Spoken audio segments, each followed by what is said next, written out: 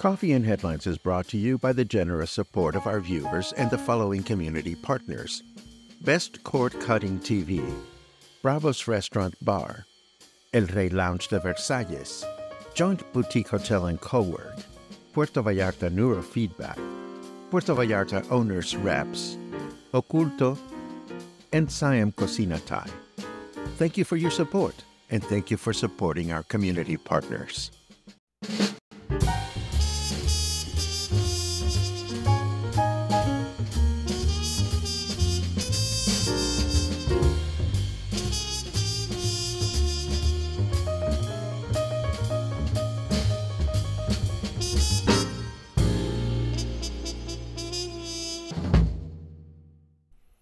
Hey, good morning, everyone, and welcome back to Coffee and Headlines. This is our morning get-together live here on Facebook, where we examine news from our city, state, and country. We take a look at your comments, ideas, and suggestions. We combine all this information and try to put it to good use as a community of English-speaking locals and visitors, hoping to connect with one another and to better connect with the destination. It is Tuesday, October 29, and you can feel the change in the air. Is it over? I'm not sure, but the air definitely feels cooler this morning. It feels a little drier. Of course, I've only had a cup of coffee, so everything could fall apart by the time I leave the house, but who cares? It is a good day. We have a little bit of news. We have a lot of information on events, and we have an unexpected surprise to share. But first, boom.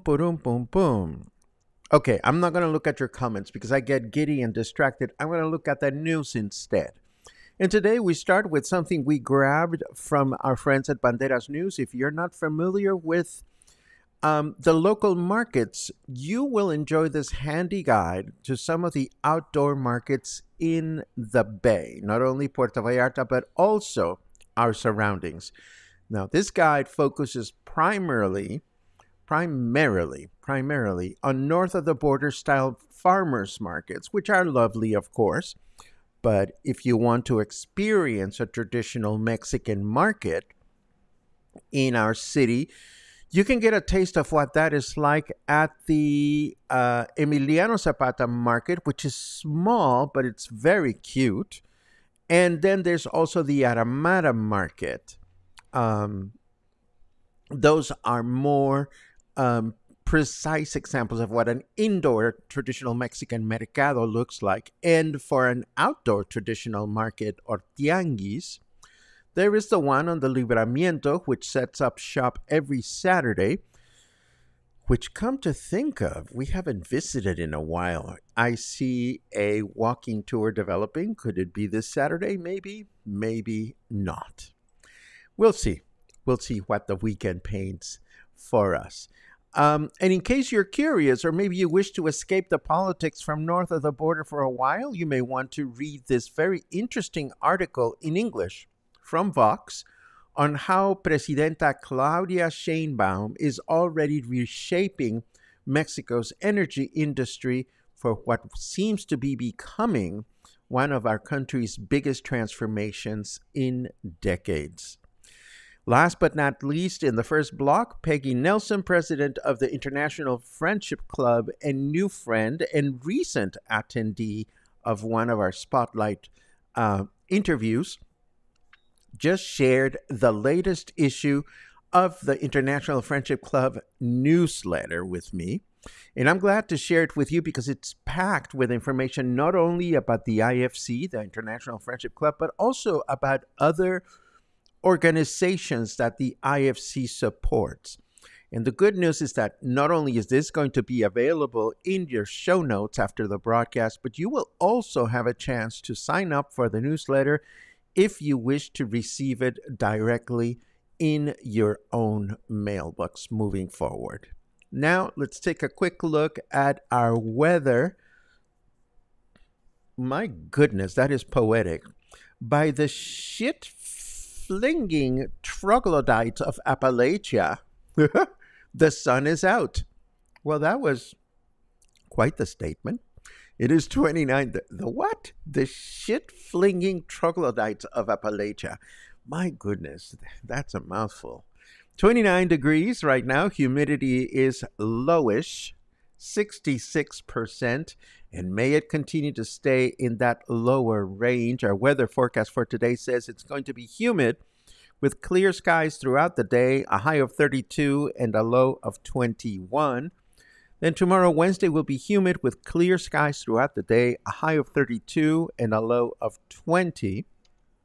And then on Thursday, we can expect another humid day with clear skies with a high temperature of 32 and a low temperature of 19. No rain, or virtually no rain, is forecasted for the next, forecasted or forecast? I don't know. But I didn't see any rain. So maybe it's over. I don't know. We barely saw any hurricane activity this summer. It's really, really strange. Anyhow, moving right along, I have other things that caught my attention this morning, all random, but all wonderful and excitement. And we start with the lucha libre, which we loved attending recently at La Lija. We had a blast going, and I'm thrilled to see that the next matches are being announced already. They will take place on Saturday, December 7th at 7 p.m. at La Lija again. You know we'll be there. And I was happy to see that the two of the luchadores that made us laugh out loud, Charifas and Chaflan, they are of some, they're part of some pothead team because they're always going like, shh. They're going to be back, and this time around, I'm buying the t-shirt. I'm a sucker, or maybe not. I just want to support these guys because they were so agile. Is that the word? I've read it. I know what it means, but I've never had to say it. Agile. Yes, I think that's the way you pronounce it. Anyhow, Charifas and Chaflan, they were funny, and they were just, it was great. So anyhow, if you want to go to a truly Mexican experience and family oriented, you will be happy to know that this is coming back to Puerto Vallarta.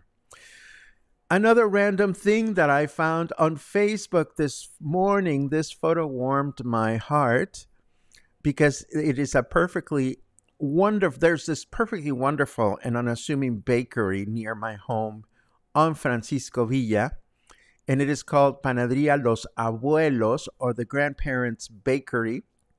They're the nicest people.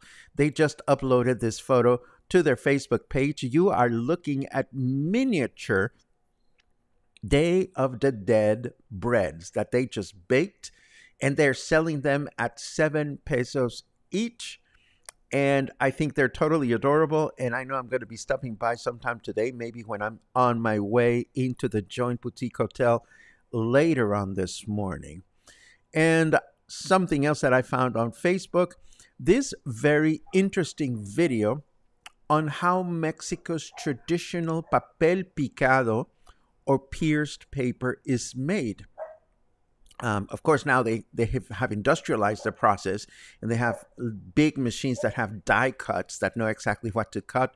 But the traditional manufacturers just put tons of sheets of tissue paper on top of one another.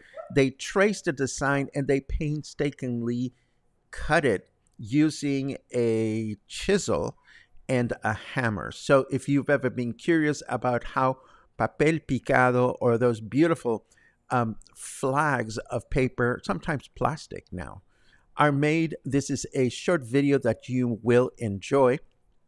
Then I've also been holding on to this one. This is another video that I found on Facebook. And in this video, a pizza place that is not even in Mexico decided to modify their mushrooms to look like little Day of the Dead skulls. And I thought it was a brilliant idea. I don't know if any local pizza places have done this or are doing this, but hey, if you're trying to get people excited about Day of the Dead and you serve mushroom pizza, well, here's a cheap and fun idea for you to pursue. Also, from Facebook, my goodness, Facebook was very generous to us this morning. Here are some awesome images from the Cardboard and Day of the Dead Fair in Guadalajara. We went last year. We mentioned it. We did a big um, show and tell from our visit from last year.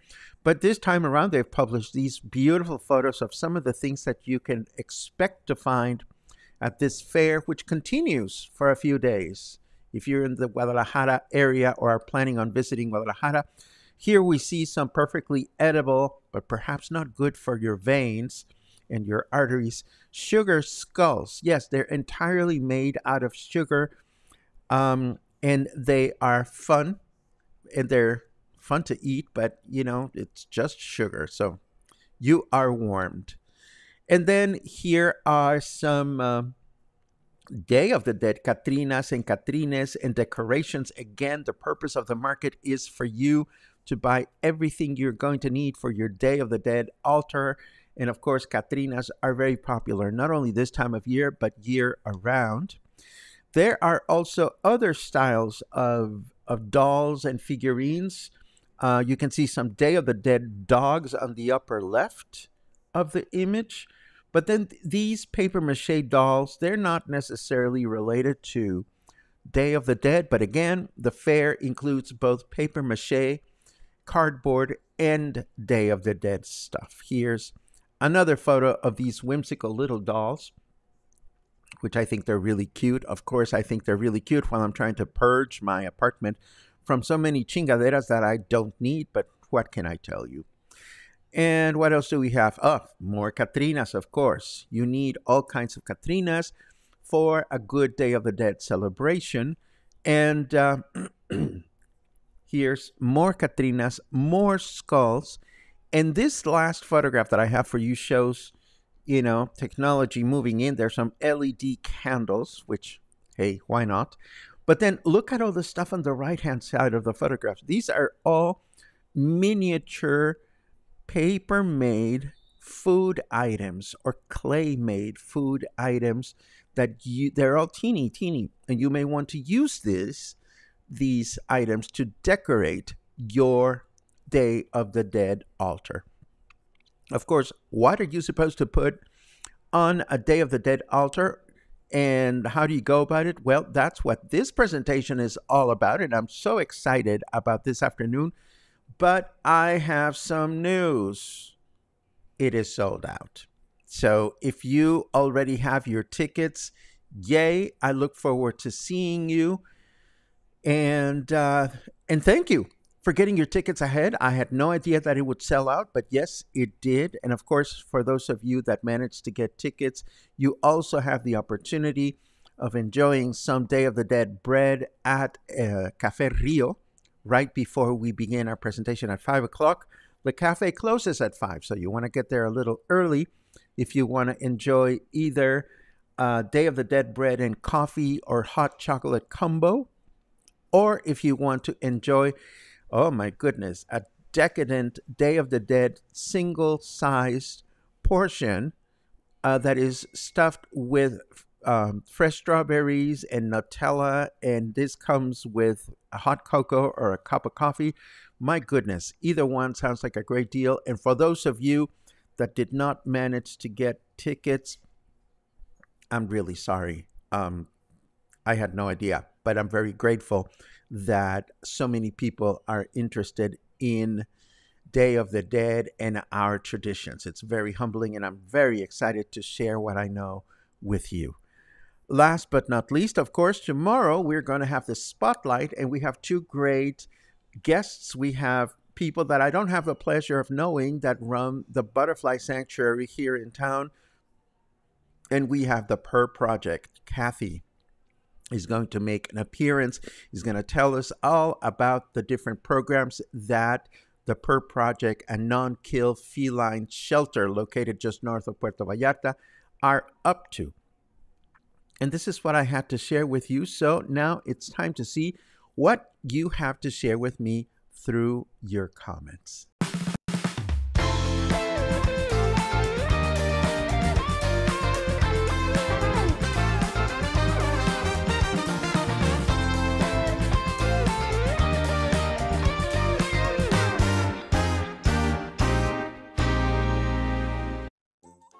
Doo-doo-doo. Good morning to all. Good afternoon, David. It's great to read you. David is always ahead of us as far as the time is concerned. It is already afternoon in the Boston area. I love it. Uh, many good mornings. Dan is busy taking apart a drawer in the armoire that isn't working the way he thinks it should. Fair enough. Hello, Dan. Hello, Kathy. It was great to see you the other day. I am so happy that you're back in Puerto Vallarta. Let's see what else we have. Betsy says, looking forward to tonight's nosh at the Joint Cafe as well as Paco's presentation. I hope you got your ticket ahead of time, friend. I think you always do. I really hope you did. Stan, hello Stan. I already have my ticket for tonight's show and I'm showing up early. Gonna be amazing. Oh, thank you very much. That means the world to me. Oh, speak of the devil, the kitty devil. Kathy, I look forward to sitting down with you tomorrow because we've been talking about this for some time and it will be a blast. Lucha Libre T, Paco, says Betsy Ann, maybe me too. I want to support those luchadores. I'm so looking forward to. Well, there's that sexy luchador that we would love to support, wouldn't we? No, seriously. We were so, yes, boom, boom. We were so entertained when we went. It was just fun. Logan is decorating Villalola with a truckload of cempasúchil or marigold, which is a traditional flower. Good for you. It's good to read you. Let's see what else we have.